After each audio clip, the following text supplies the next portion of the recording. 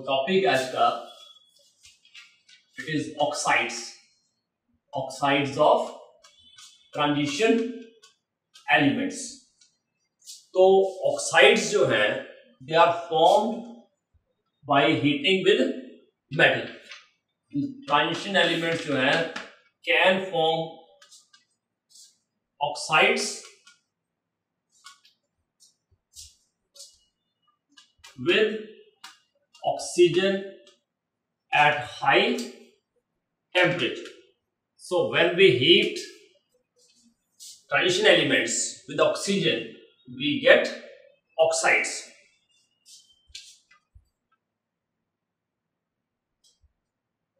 अब ये जो oxides बनते हैं in a low oxidation state,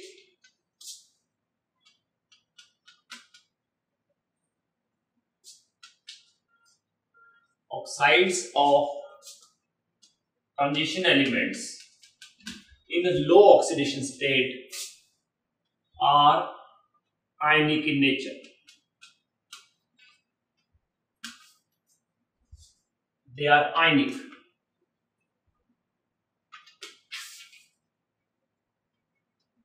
And oxides of transition elements in higher oxidation state are covalent in character.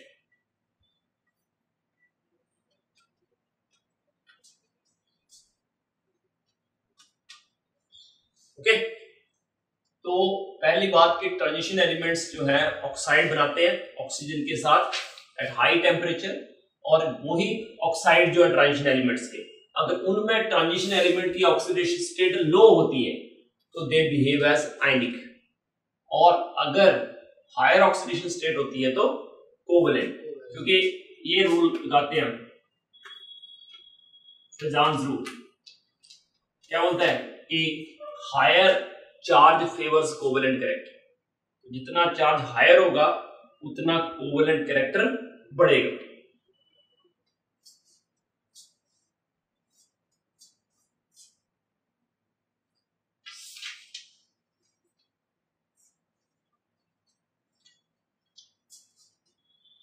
ठीक है, अब जो ऑक्साइड्स हैं इनमें ट्रांजिशन एलिमेंट के ऑक्सीडेशन नंबर कहां से कहां तक वेरी करता है, तो it varies from oxidation state जो है of transition elements varies from +1 to +7, +1 से लेके +7 तक। ठीक है, और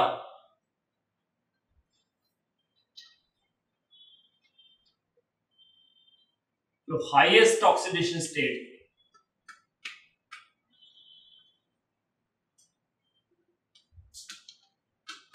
in any group, highest oxidation in any oxide, highest oxidation state in any oxide is equal to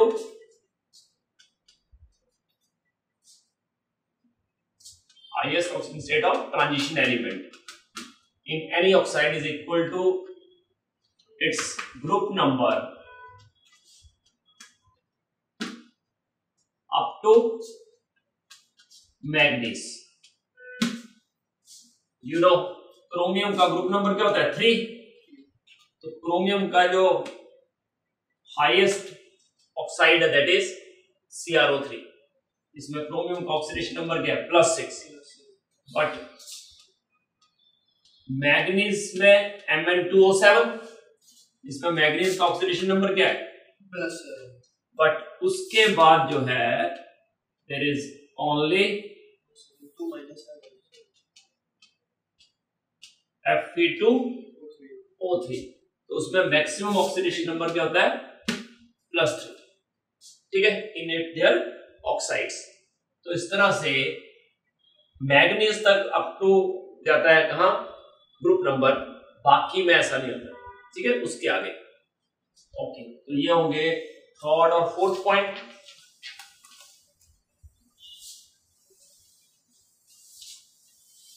तो जैसे मैग्नीज की बात करें, हाँ एक और पॉइंट कि ट्रांजिशन मेटल या transition element oxides in low oxidation states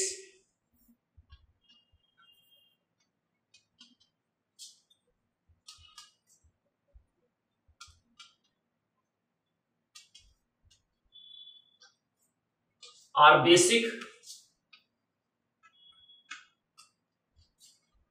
and on increasing oxidation number,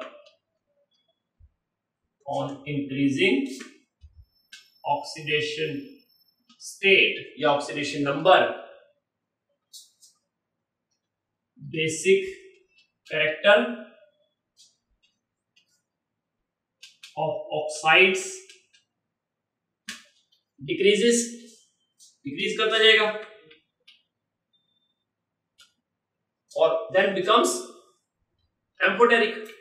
पहले बेसिक होंगे फिर less basic and then they become amphoteric, और अगर हाई और हायर ऑक्सीडेशन स्टेट में होगा and then become acidic. For example let us से MnO, Mn2O3, MnO2, Mn2O5 and Mn2O7. तो इसको अगर कंपेयर करें तो MnO जो है that is basic, Mn2O3 it is again basic but less basic than the MnO. It is again less basic. I think MnO2 becomes amphoteric. Mn2O3 भी amphoteric. Okay, तो MnO तो बेसिक है, ये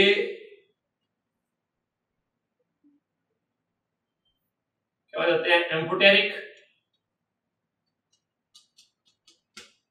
then it is weakly acidic,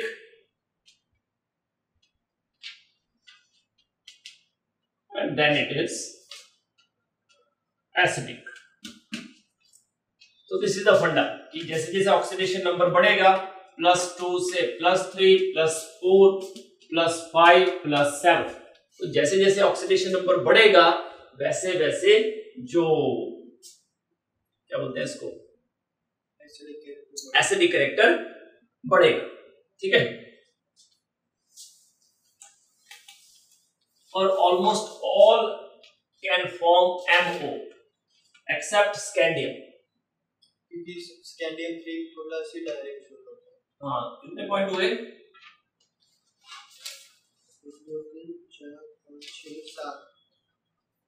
7 point हो गए. ये 7 में ये 7 ओके, तो 6 पॉइंट ये था. 7th इज कि all transition elements can form oxides of the type MO and they are ionic, and all are ionic as well as base. ठीक है, except scandium, क्योंकि स्कैंडियम जो है that exist only in +3 state.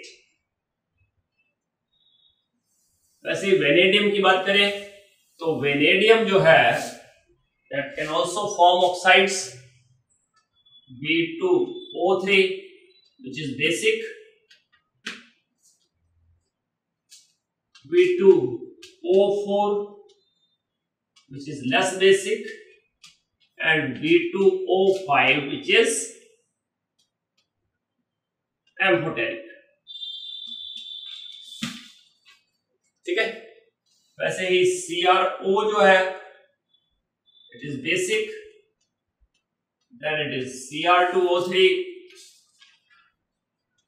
which becomes amphoteric, and CrO3 which becomes acidic. The oxidation number is +2 +3 and +6। ठीक है, तो ये हो गया अबाउट द ऑक्साइड्स। अब बोले सम elements in their oxidized state can be stabilized by the formation of oxoanions। कितना point हो गया? तो some transition elements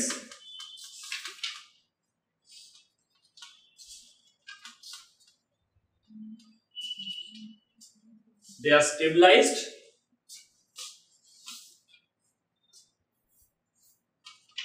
in their oxidized state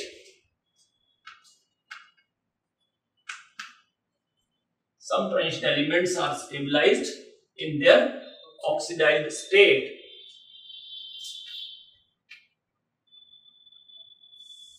by forming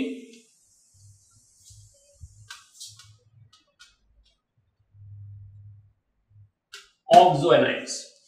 तो V2O4 हमने पढ़ा भी, V2O4 क्या होता है? एम्फोटेरिक। तो V2O4 जो है that dissolves in acids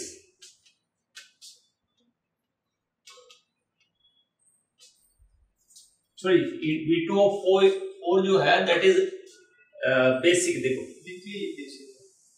ब्रीकली basic ना, तो V2O4 इसलिए dissolves in acids to form VO2 plus salts. ठीक है, तो VO2 प्लस सॉल्ट में वेनेडियम का ऑक्सीडेशन नंबर क्या होगा? +4 ही होगा ना। तो V2O4 जो है दैट डिसॉल्व्स इन एसिड्स और बनाते हैं VO2 प्लस सॉल्ट्स। वैसे ही जो V2O5 है ये कैसा है? एम्फोटेरिक। तो इट डिसॉल्व्स इन, दो it is close to acidic, predominantly it is acidic but actually it is amphoteric। ठीक है, तो एसिडिक कैरेक्टर ज्यादा होगा देन द बेसिक। ठीक है, फिर भी it dissolves in acids as well as alkalis।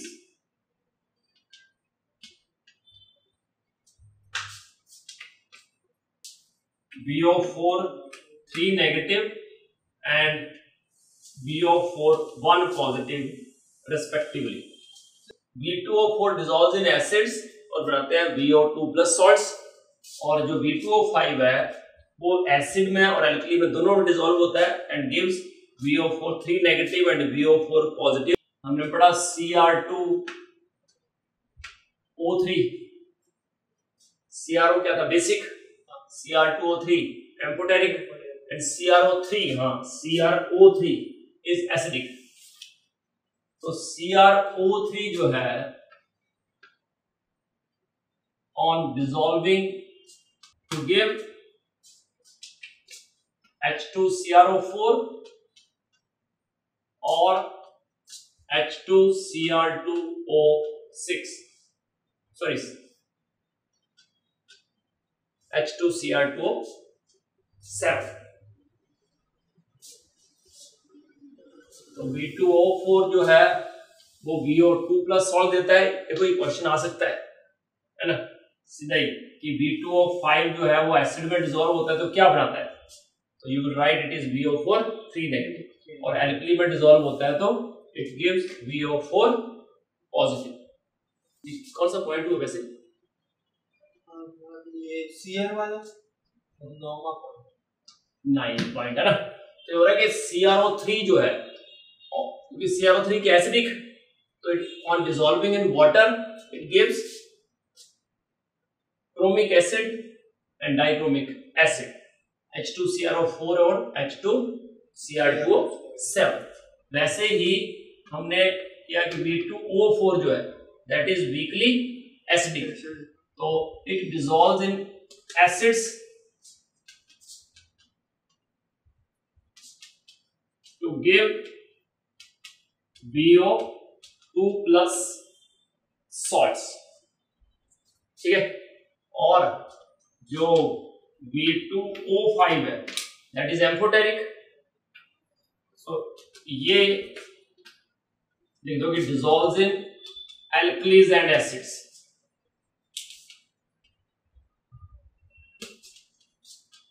to give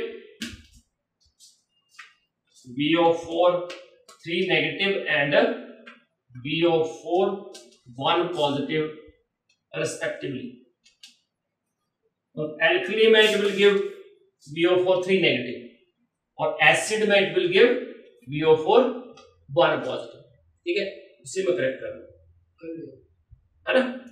तो एल्कली में VO4 3 नेगेटिव, एसिड में VO4 1 पॉजिटिव।